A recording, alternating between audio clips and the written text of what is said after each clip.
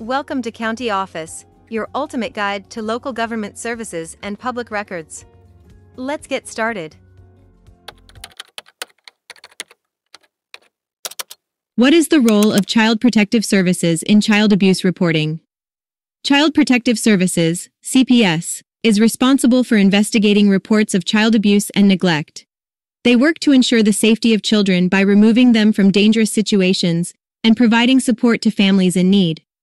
CPS aims to prevent further abuse and neglect by providing services such as counseling, parenting classes, and substance abuse treatment. They also work closely with law enforcement and the court system to ensure that perpetrators are held accountable for their actions. It is important to report suspected child abuse or neglect to CPS as soon as possible to ensure the safety of the child. Remember, it is everyone's responsibility to protect children from harm.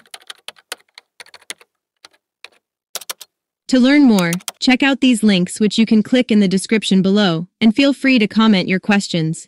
We're here to help. Thanks for tuning in to our video. Please like and subscribe, and leave a comment below. See you in the next video.